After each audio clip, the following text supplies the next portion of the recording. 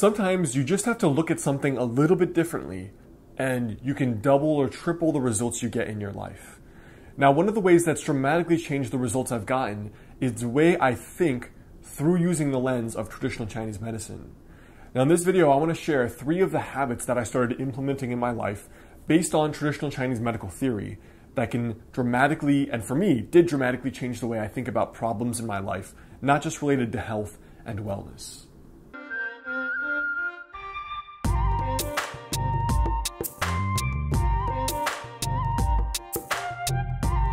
What's up guys, Alex Heyne, author of the book Master the Day.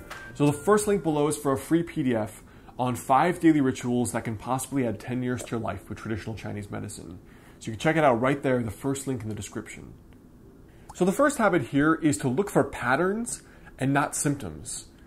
It's crazy because so often when we have 2 symptoms, let's say we get reflux and we get insomnia. For so many of us, we treat them as separate things. But what if they aren't separate things? So this pattern has helped me quite a lot because it's tempting to think, okay, insomnia, I'm using my phone, I'm working too hard, drinking coffee. Okay, reflux, I'm eating too much spicy food and fried food. But when you look at the commonality and you say, what's the relationship between the 2 things? Then you look at that and you realize, wow, 3 of the nights last week where I had reflux from eating at 8:30 at night, I actually had insomnia and really weird sleep and vivid dreaming, and I didn't feel well the next day. That was really interesting. What's that all about? Because the thing is, when you look at the commonalities, you really begin to see the patterns. It would be like trying to understand all the random things in nature, like why is there a tiger in this specific biome and these other animals in this biome and these trees and this kind of weather pattern. Looking at those individually makes no sense. But when you look at them, the relationship, you realize, oh, now I see there's this plant, which is why there's so much of this animal that eats this plant. And oh, this plant is here because of this weather pattern local to this part of the earth. That makes a lot of sense. It produces a really deep understanding. The second habit is to look what's behind the symptoms of your life. Now, in Chinese medicine, there's this theory that behind manifestation of symptoms is a non-material, some people call it energetic pattern, but there's a physiological pattern that's been changed in a negative way that precedes the development of physical illness. So either structural illness, whether that is like a tumor, dramatic example, or something else that's just functional like insomnia, indigestion, etc. But behind it, there's some kind of physiological pattern that's disrupted for often a long time before it becomes a structural issue. So looking at the pattern we talked about, and now looking at what's behind the scenes, you could look at this as anything in your life. You could look at this from the lens of dating.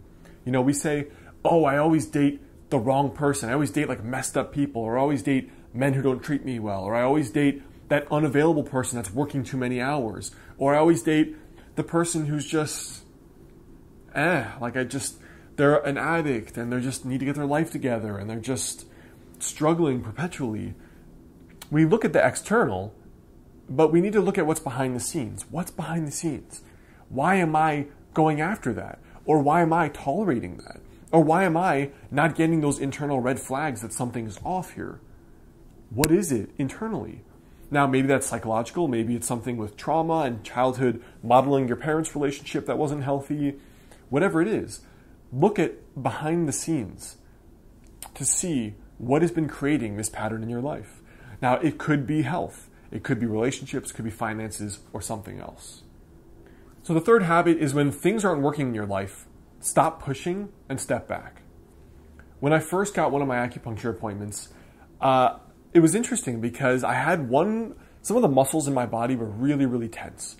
And I was afraid that, when the acupuncturist was needling it, they were just going to keep drilling at it to try to get it to release or something.